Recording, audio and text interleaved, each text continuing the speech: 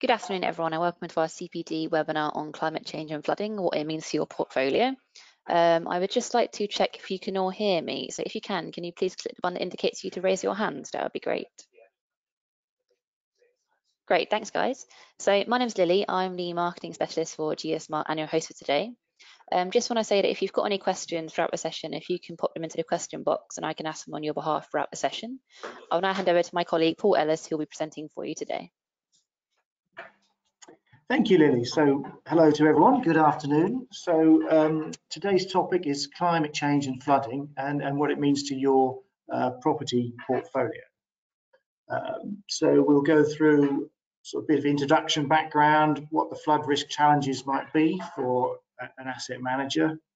We'll look at the overview of UK flood risk and the four main sources of flooding. So what are the main contributors to risk? We'll look how that might change in the future with climate change, and then we'll apply that to what's the impact for commercial property assets and portfolios. How are you going to manage that risk and consider it? And then what are the options if you are at risk? How will you manage that? And then how flood risk might be a key part of ESG reporting, which is now sort of becoming more of a requirement. So just a quick background. So this is our leadership team. So we've got a big R&D department and then a team of consultants, environmental specialists in contaminated land, flood risk, drainage, and that type of thing. So we work for site acquisition, for portfolio review, and for development on site. So we really know we work at all stages, right from the initial screening through to detailed design. Founded in 2014, and we're all about using data and technology and combining that with the experience of our team to give advice to property professionals. So, for example, some of the data that we've created, our groundwater flood risk map, is used in majority of UK property transactions because some of our data is used by Landmark in one of their transaction reports. So we're a member of various property bodies, RICS technical partner, and we also do R&D funding, latest one by Space Agency. So getting back to what are the challenges that asset managers face? How does flood risk come into all the other things that an asset manager needs to consider? So we look at the property level. So you may have a portfolio, a number of sites, and then for each individual site, understanding the spatial variation of risk on that site and how severe it might be is important. So for that's the operational site management and taking precautions. But then also you need to have that portfolio, that top level view of all the sites that you're managing and being able to see which are the most risky and obviously the overall, if it's a fund that you work with, or the overall value of that portfolio and how it might be impacted by the flood risk, and that's both now and in the future. So some of you may be in for a long-term investment, so you want to know over the lifetime that you own the site, will it flood? What's the percentage chance that it would, and what the impact that be? Certainly now. Acquisition is a much more fraught with you really need to find out before you acquire a new site whether it's going to have issues with the flood risk. It may be that the overall value of the site means that the flood risk doesn't matter, or you can incorporate it in your decision. But certainly as a due diligence for acquisition, and also when you're divesting yourself of the site, more and more flood risk is becoming an item for discussion and reduction in pricing. The valuation may also be connected with insurability. So can you get insurance each year? Often it's an annual renewal cycle for insurance. So you're not guaranteed to be able to insure the site for the next 20 years. And if a site's not insurable, then that may affect the value of the property, or it might cost you more. So that's one of the factors. Market forces may change the valuation, even the perception of flooding, even if the property hasn't actually flooded. If it's on a map that shows it's at risk, there may be an impact, or there could be flooding in the area. So I think more and more flood risk will have a small part to play in all those factors that relate to valuation of a property, valuation of the fund and portfolio, etc. We touched on the operation resilience, so looking on a site-specific basis, how likely is a business to be interrupted and therefore unable to pay rent?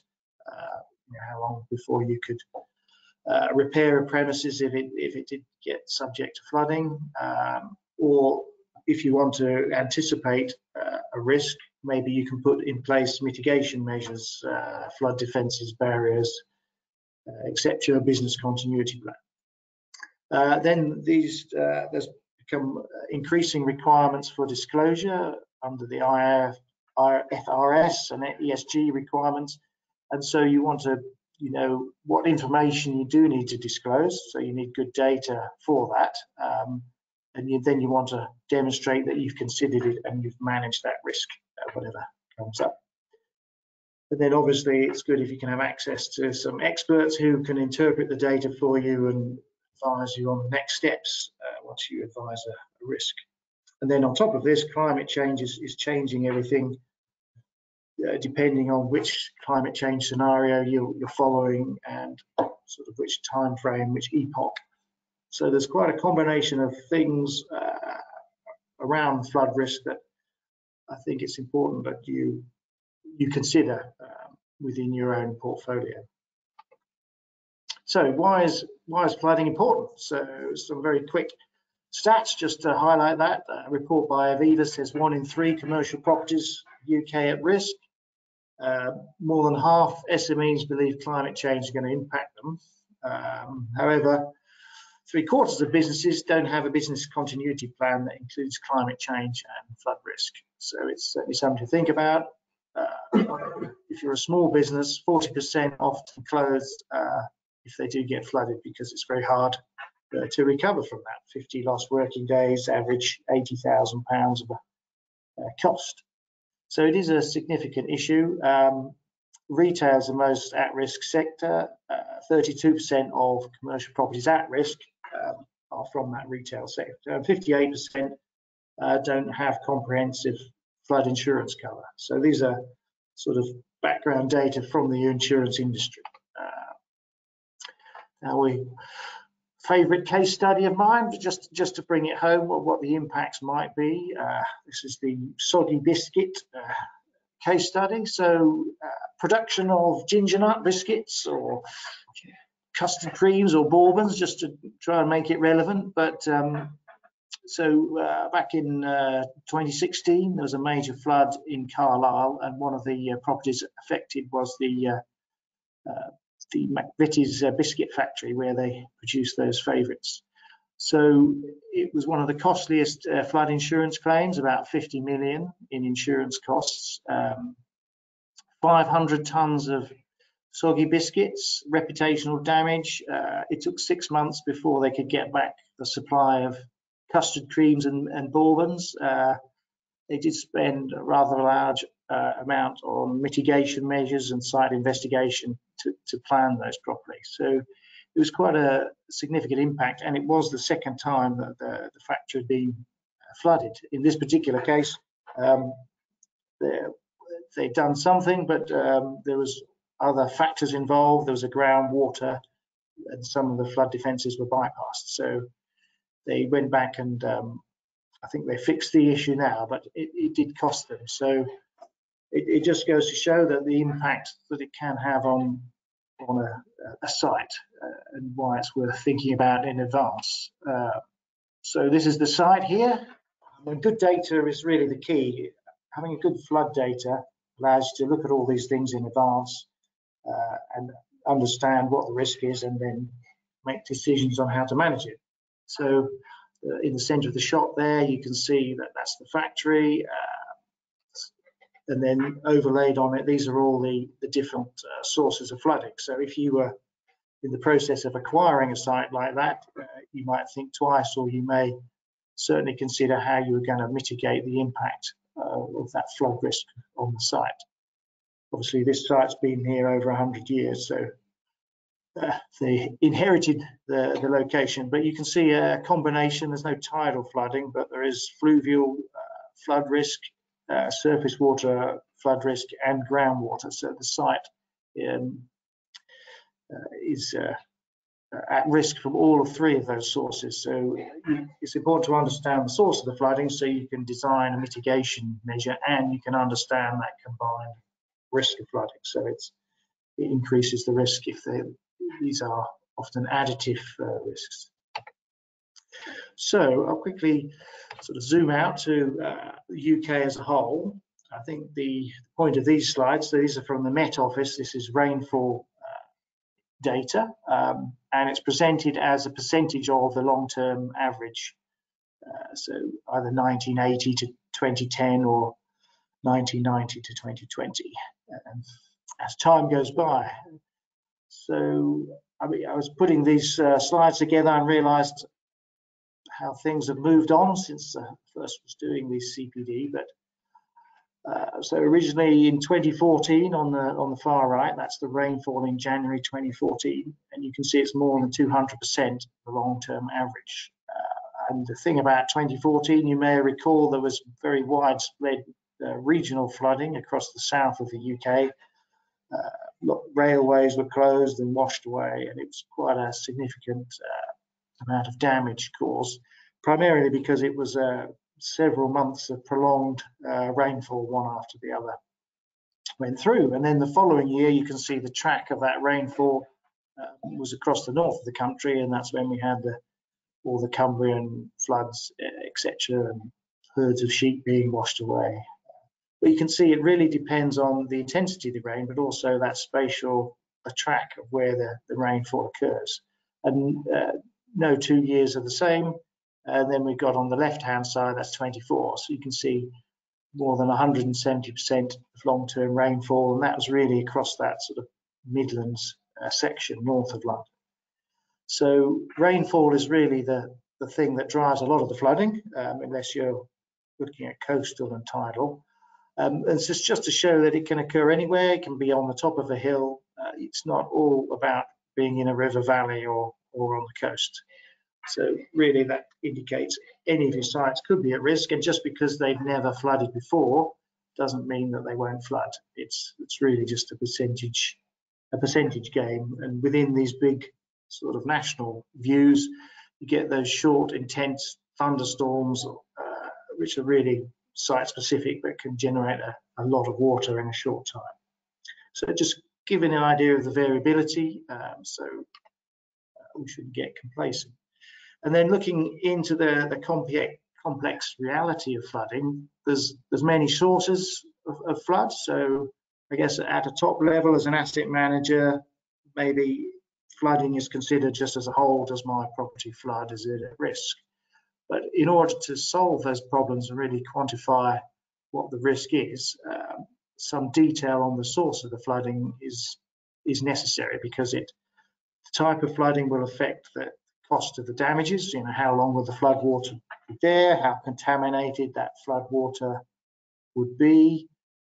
What type of mitigation measures may be required? So if it's a coastal defences, then you need to build the barriers along the coast. But if it's a groundwater flood that comes up through the floor, then you may need to tank your basement, put in drainage systems, etc.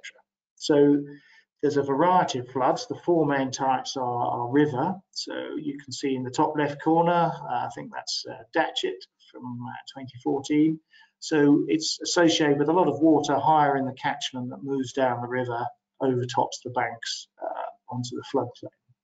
But it is often associated with other types of flooding as well as the river. And then if you move to the right, you can see some rather wild conditions on the coast. So coastal or tidal flooding is where you get a high tide, so a naturally high spring tide. You will get a low pressure system, which causes the tide to rise even higher. And then that's often associated with winds. So you'll get large waves on top of that. So you'll get a higher sort of tidal average level, and then the waves on top of it. So that combination can be quite significant.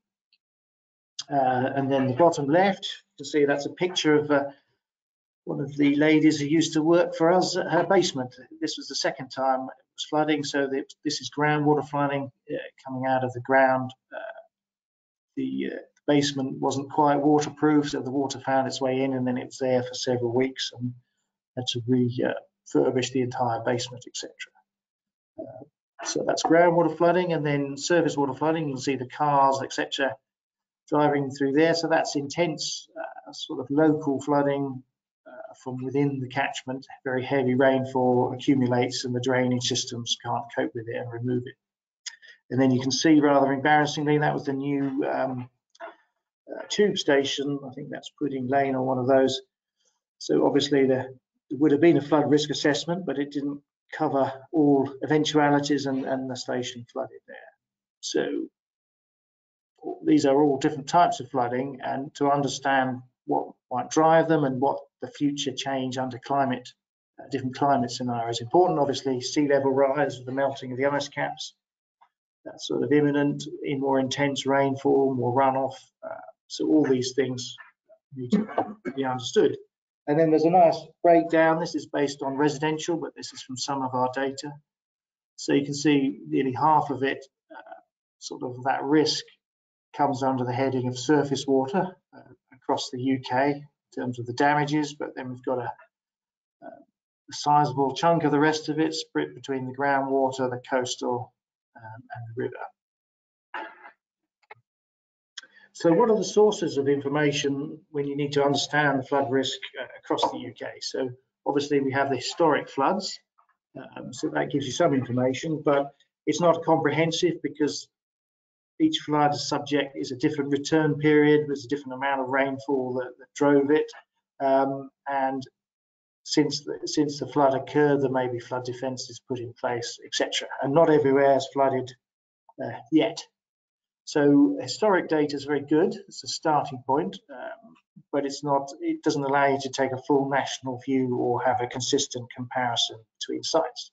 So for that, we need model data, which is available at sort of different scales. So the catchment, try to look at the catchment simulation at that big scale, and then we zoom in and you can see this is river flow modeling at different levels along that river at those nodes. And then we zoom in right to the property specific level, sort of that 5 meter or less resolution. So a lot of the data to do these assessments comes from this sort of modeling simulation, which is obviously calibrated against historic and known events, but it is a simulation. And so within each of those models, there would be models of specific flood mechanisms. So the river, you would model what the channel profile was and how much water was coming down the river.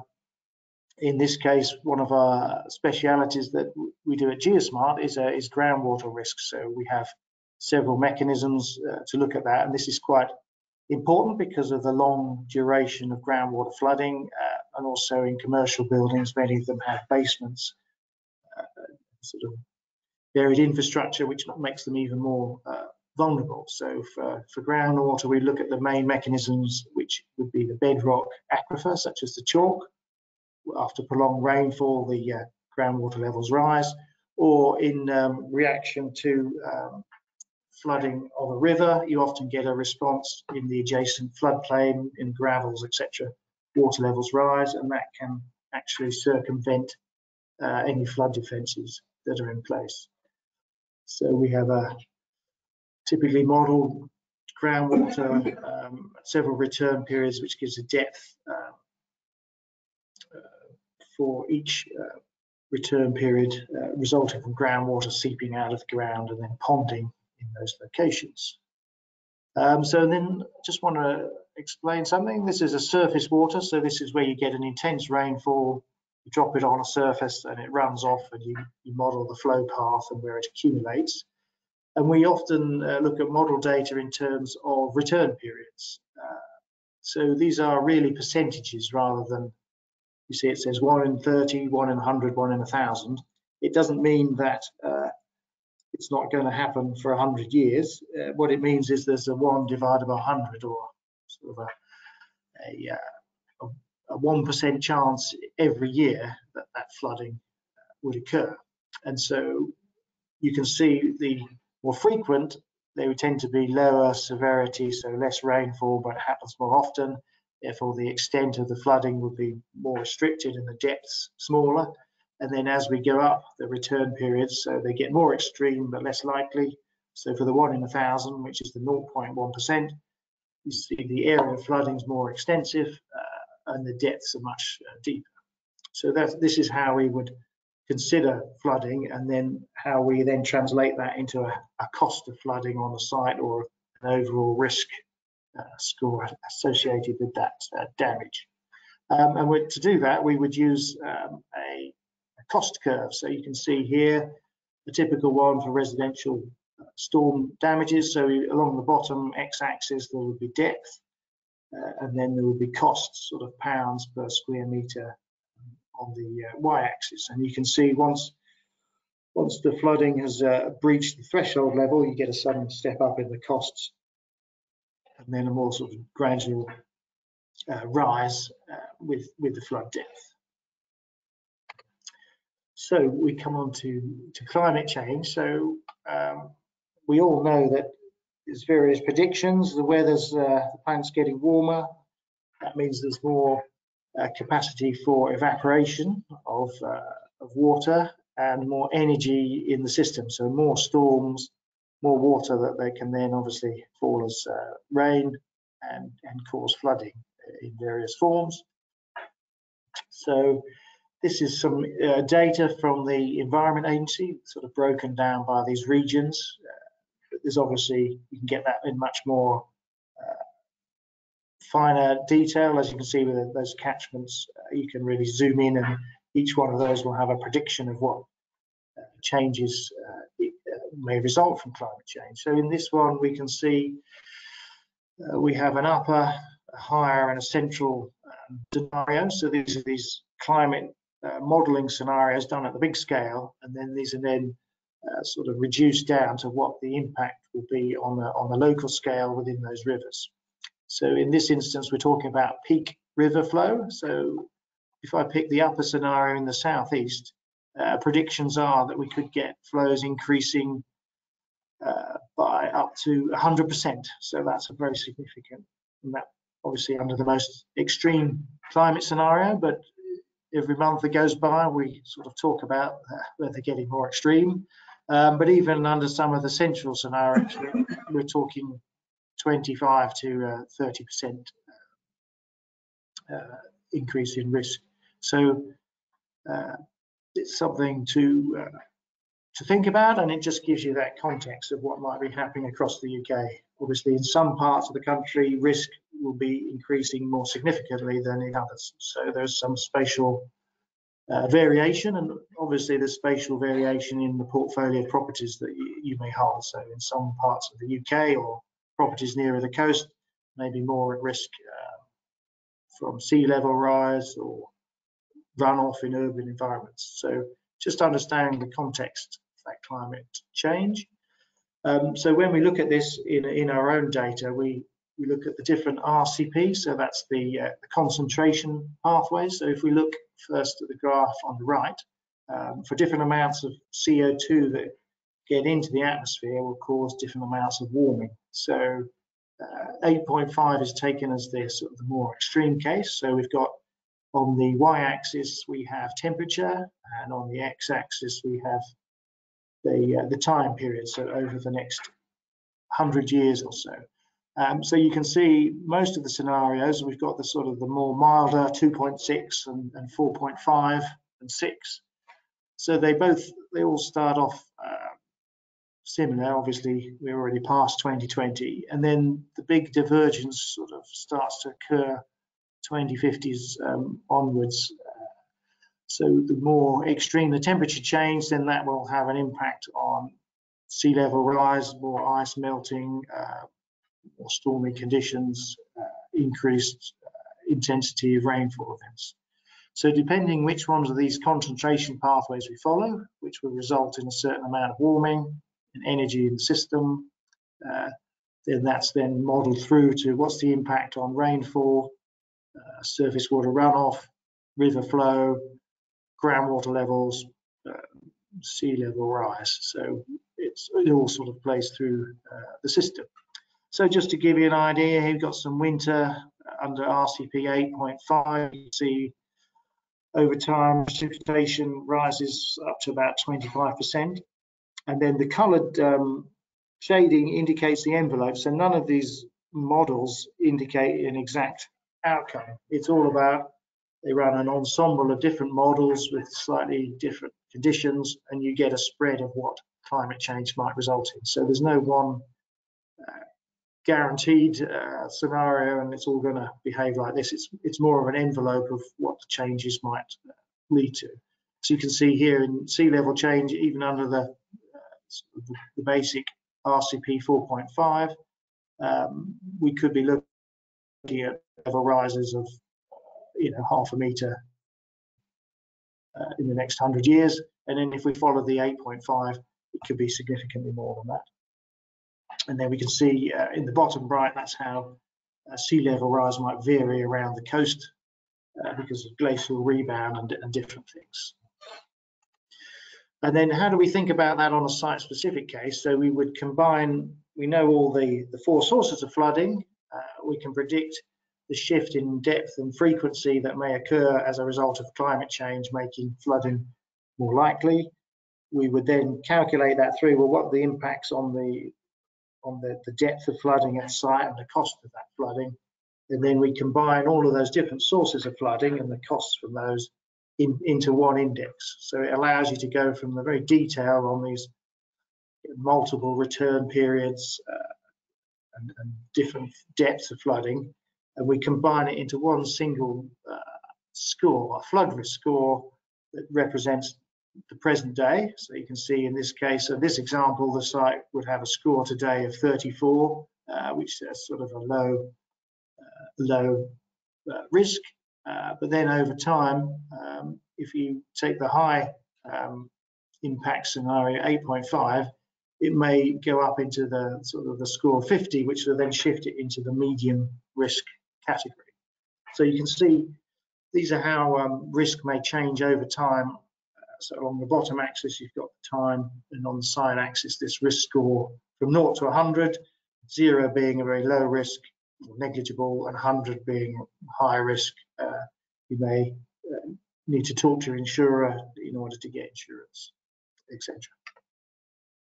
So that was a very quick run through the high level, what is flooding and the data behind it. Are there any questions before I go on? Yes, Paul, we do have one question. Do all types of flooding carry the same risk? No, well, that's a good question. So no, which is precisely the reason we look at them separately. So some types of flooding may, if they do occur, may have higher depths or higher flow velocities. So if you get flooded from the river or the sea, then that would perhaps be more danger to life and limb, etc. Whereas other sources of flooding, like groundwater, might be more of a chronic source of flooding, so the duration may be several weeks to months, in which case the cost of the flooding is actually can be 2 to 3 times higher, just because of the duration and the damage to the fabric of the building, and obviously business interruption costs as well. So there are definite differences between the types of flooding. Okay, great. So I'll carry on. So now, what has all that got to do with my commercial property assets? What's the impact going to be? So in order to understand that, we would sort of build up a model. So we would get a client's portfolio of the different sites and their locations, and also the spatial extent, the area they occupy. So some sites can be pretty large. We would then combine that with these 4 main sources of flooding. So we have the depth and extent from each of those flood sources, the probability of that. We sort of combine those 2 together, and then we look at the impact of climate change under the different climate scenarios and how that may affect the damages. So for every depth of flooding, I showed you the curve, we can calculate the cost. We can combine that cost across the whole site. And then we can look at the probability of each flood event and do a calculation and combine that to work out what an average damage on a year, if you own that site for the next 1,000 years, what would be the average damage you pay a year? And that's similar to the calculations an insurer would do to work out your insurance premium, etc. So then we can put all that in the database, we can link it to a GIS, and then that allows us to output a whole range of different parameters and indices for the portfolio. So what's the risk at each site, the combined overall risk, and then we can then compare between sites and sort of rank the entire portfolio from low to high risk. And there's various tools and things, dashboards that we can look at to do that. So typically we would start with the shape files for every site and their location across the UK. I'll show you now, I'll switch to an example portfolio of 50 assets. Then we can look at the damage per year that may result on each site. We could also look at the total value, the capital value of that specific asset, because obviously your higher value assets, you'd be more concerned about those than the lower value. So it's a balance between what the risk is and the impact on the asset. We would then generate a site-specific report for every site, so really granular detail at 5 meter resolution. But that also allows us to do the calculation in our database, so we can pull out the total cost of flooding and the index value of that flooding, and thereby allow it to go into the dashboard and rank it and get that sort of top-level fund view or portfolio view. And then once you've screened all your entire portfolio, you could then decide, well, some of these high-risk assets, can I mitigate them? Can I divest myself of them? You know, I can make a plan of something to do about it. So if I just break here, I'll just show you a typical site. So we'll come back to this. This is our high risk site from the example portfolio. So typically we would get the shape file. So this is I think this is a supermarket, this one. We pick some random range of retail, industrial and sort of commercial office spaces, so you can mix them all in. And then, so once we have the site outline, we can get the current risk score, which is the combined risk from all the different sources of flooding. So we can see for this particular site, we've got fluvial, it's got a score of 95, and groundwater score of 30. So these are the two key flood risks that we would need to think about for this site. And these contribute, it's not directly additive, but they contribute to this overall combined score. And then we also see that would go up by 4 points. So into the future, that it scores increasing to 100 due to climate change by the 2050s under the RCP 8.5. So for every site, you would have all the details. So maybe the site owner or the facilities manager might want to drill into this detail. You can see the flood extent. So here we've got the sites affected by fluvial flooding. You've got a bit of surface water pluvial flooding around the edges, not too bad. And then groundwater. So in this location, we're obviously getting a groundwater response when the river level goes up. Groundwater in the river gravels has kind of come up. If there's basements and drainage systems on the site, it may be impacted by that. So you get distances to flood zones, so it may impact transport to the site and deliveries or car parking, etc. So all these are factors if you're on that site scale looking at the facility, or if you're the portfolio manager, it may be affecting the yield that you can get from it or the value of that property. So I won't go into it too much, but you can get costs of flooding, so the average annual damage or the event cost. So in this case, we can see that for the fluvial case, it's going to cost over £1 million if the entire site's flooded. And this is in saying damages to the property that would need to be fixed. Goes up considerably if in the more extreme events. So that is something to think about, and this is with defences. So then you may need to consider: can I put some flood barriers in? Can I mitigate And then obviously all the usual data. So I'm sure you've probably had one of these reports from Landmark or Groundshore, one of the other providers, but they tend to just give you a lot of maps and says high, medium, low for all the different sources of flooding, and sort of leave you to get on with it. So the idea of this system is we take it forward and into numerical values. So you can then, with a single number from 0 to 100, you can then compare sites, and then you can see how they would change with the climate factor impact. So it makes it a very powerful tool. Obviously, you need all the maps and the spatial extent. You can look at what the flood depths are for those different return periods and compare them with the threshold level on your site, for example. And this is for each source of flood risk. And then you see another example. So then you can drill down into what the climate change impact would be for these different scenarios. So you can see at this particular site, it's already at higher risk, so it's only going to go up by a couple of points anyway. But you can imagine a lower risk site, it may show you changing the boundary. So you've got the site-specific information, but then that also translates itself into that portfolio view. So all the information from each individual site can then be combined into a dashboard view.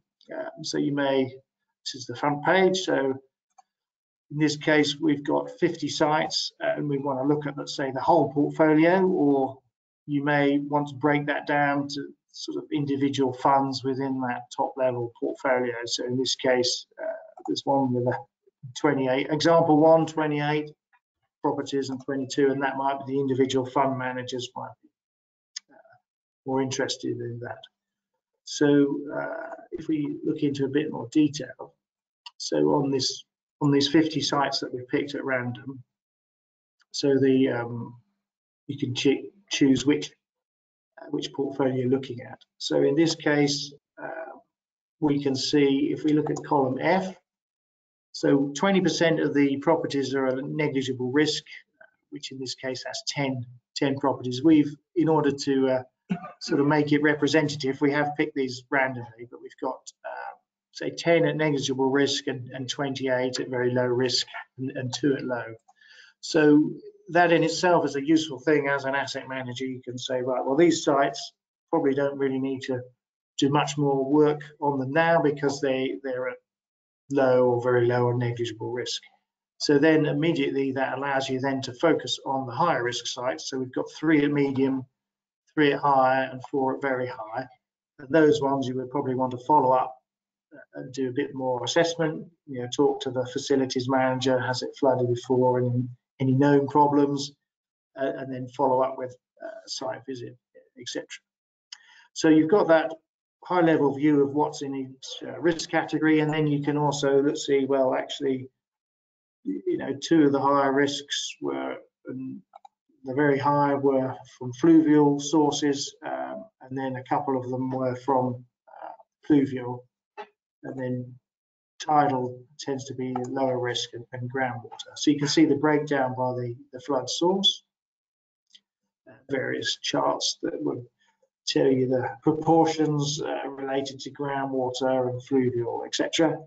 This is important because to some extent it dictates the cost of the mitigation measures and what type of thing you might do, or if a site's at risk from groundwater and it's got a basement, then actually that might be more important to you to focus on. And then we get the total cost, so what on average cost per year, average annual damage, which is a sort of a proxy for what your insurance premium, what they might consider charging you to insure that site.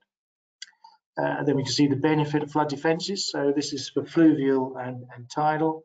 So you can see significant increase in flood costs without the benefit of the flood defences for fluvial, and even more so for tidal. So it goes up from 400,000 to 1.5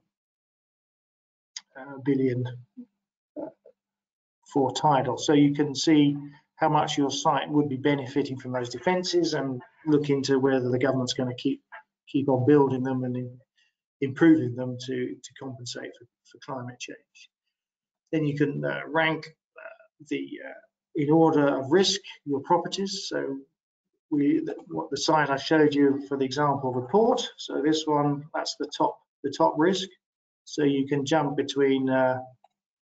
So this one here that I showed you, this is the top risk. So it's calculated. The total sum of all the risk within that site boundary is 96, and then it sort of produces all the other data that goes with it. And then you can see, you can go from that site detail to the top level portfolio review, and it pulls all the data through. So each of these sites, you've got the report for and the data that goes with it, and then you have the full data set here. So if you needed to export this, for example, into your own internal systems or for your ESG reporting, etc., you've got all the data in a database for each site there. And then, as I say, we can look at the climate change, so we can see the sites that come from medium risk to high risk. So in this case, we've got 7 now in medium, 5 in high, and 6 in very high. This is under the most extreme scenario. And this is right out, so this is in the 2080s, which is probably beyond the time scale that you're looking at, unless it's really long-term investment. But certainly 2050s, you can see there's not been a lot of change. Only one property's gone up from high to very high by the 2050s. So you may want to look at that one as well and think about what you might want to do with that site. So there's various sort of top-level information. You can, again, there's a breakdown of how the costs might change in the future. By the 2050s, the damage costs may go up. It tells you the change in those costs, etc. And then there's different ways to sort the risk. So it could be by the average annual damage. You can sort it by what the risk is in the 2050s, for example. Right, so I better jump back to the final slides in the PowerPoint presentation. I think we've gone through these, but it does allow you to rank your portfolio in order of risk, and perhaps discard the low risk ones and focus on those at medium to high risk, so you can focus your assets and your risk management. So what can you do? So you can consider how that flood risk might impact the valuation of the property, and whether you'd want to divest it, or whether you can get insurance into the future, and what climate change might do to that. And you can look at how you might mitigate that flood risk or adapt to it. You may want to think about what the building use is and the business interruption for the client or the tenant, and whether they can afford to keep operating if they did get flooded, and maybe some sort of liaison with the client about business continuity, etc. May be a prudent approach. So pass on some of this information, and then obviously there's some financing. There may be a requirement, certainly a requirement to have insurance each year with a loan or some sort of agreement, and whether the value of the property changes and there's a certain amount of collateral obviously associated with that loan to value ratio. And obviously, as many assets have financing, then that is an important thing to consider.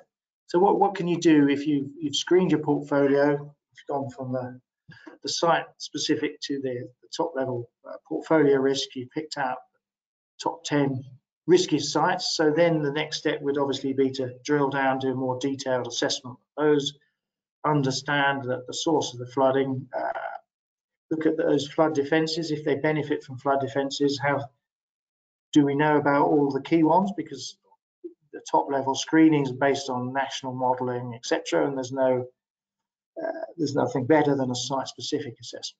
do we need to do a survey which would compare flood levels with threshold levels, and then you may find actually the water wouldn't enter your building, and so the risk is less. Or you may want to look at some options for flood barriers and defences, and get some quotes from suppliers to install that. Certainly, I would want to think about a business continuity plan, and also business planning, sort of financial planning at the fund portfolio level. And then for the local, how are you going to evacuate the site if it is at risk? So you could get a detailed flood risk assessment, which would probably be the next phase of that. Maybe a site visit, look at different mitigation measures, do some further work, surveys and modelling if necessary, depending on the costs. So then the possible outcomes, you do your initial risk screening, then you want to verify that risk. So you find the top sites at risk, you would drill down into those, verify that risk. So then you would either de-risk the site on the basis of some local information on threshold or flood depth or special drainage system or mitigation measures that have already been installed. You would think about it in the business continuity plan to manage the risk. Identify options if you wanted to take it further, or you may think this site is so problematic and it's not essential for my portfolio. I might want to sort of divest myself of it before it becomes more well known as impacted by flood risk in the future. So there is commercial advantage potentially to be gained. So are there any questions on that? I see we've got 9 minutes left. Yes, Paul, just one question. How quickly would a portfolio review take? So it would be a relatively rapid process. Often the hardest thing is to get the site boundaries for the different assets. That can be done, or you can get it from the land registry. But so those would be digitised in. Then the reports, you get the screening reports run and the information extracted into the database. And then what we would typically do would be, once the whole portfolio is assessed, we would then drill down and sort of do a portfolio-wide assessment, focusing on those top riskiest assets. And that could be done sort of within a month or two of instruction. Typically, the longest part is the back and forth with the asset manager to agree the site boundary. But that's typical time within sort of 20 days, subject to all the information being available. Right, I'll crack on. So often there's a growing demand in companies for ESG reporting, for regulatory requirements. And so absolutely all the information that you can get from a portfolio assessment may be applied to that ESG reporting. So we've had the Bank of England talking about enhancing banks and insurers' approaches to managing financial risks. So that may not be directly applicable to you as a portfolio manager, but certainly you will be interacting with the banks and insurers. So their approach probably carries over into how you would think about your risk and how they would want the information reported to them. So firms should seek to understand potential and current future impacts of the physical and transition risk factors, of which flooding is obviously key, to clients, counterparties and organisation in which the firm invests or may invest. So there's a good steer there about that. And then the risk ranking process was specifically identified by the Financial Stability Board as the process that should be gone through then before you go in and collect more data. So you want to rank the risk to your assets. So many companies using international financial reporting standards, IFRS, and then there's some TCFD reporting requirements, and these sort of can be combined. Some of them may be replaced by new guidance as it comes in. But typically the IFRS guidelines say the entities as a minimum has got to disclose the total leasable floor area within the 1 in 100 year flood zones from those different sources.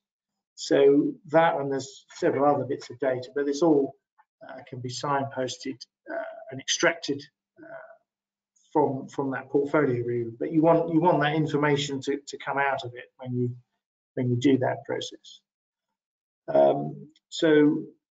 And then there's various guidance on different climate change scenarios that you may want to consider. So 8.5 being the most extreme, or you may have your own internal in-house reporting system, in which case you might want to import some data from the sort of your flood risk specific assessment and bring that across into your own internal system or one of these bigger platforms. It's fairly easy to do that, but I think the insight you get on that flood risk is important in its own right, and that level of detail and understanding how it might impact your assets or not impact them will hopefully help you sleep easier at night. So sort of winding up now, asset managers, I would recommend that you identify flood risks within the current portfolio you've got, and then certainly during the acquisition process, more and more clients will be requesting that data up front. So also when you divest the property, chances are whoever's acquiring will be doing their own homework on the flood risk, etc. But the faster you can incorporate this information and gain a commercial advantage from it, I guess the better. So it's good to quantify the impacts, go beyond just the high, medium, low to really understanding a bit more granularity about what those impacts actually mean and how your investment might be affected now and also with climate change. And then you can prioritize actions to manage the risk and then plan what would you do if one of the properties did flood, look at resilience and mitigation measures, and use it as part of the business planning process and for ESG reporting. So I guess that's sort of a quick run through. With the team would be very happy to talk further, and so would I. If there's any other questions, I can follow up afterwards, or if you'd like a more detailed demonstration, this is the team who would happily get back to you. So that's it for me. Any more questions, or over to Lily? Thanks, Paul. There aren't any more questions for now.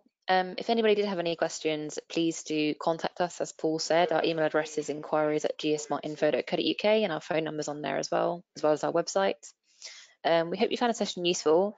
Please do reach out directly to our team, and we will be happy to offer a free demo of our portfolio review service. If you think the session will be useful for any of your colleagues or contacts, we will have the session available recorded on demand under our CPD section in the next few days.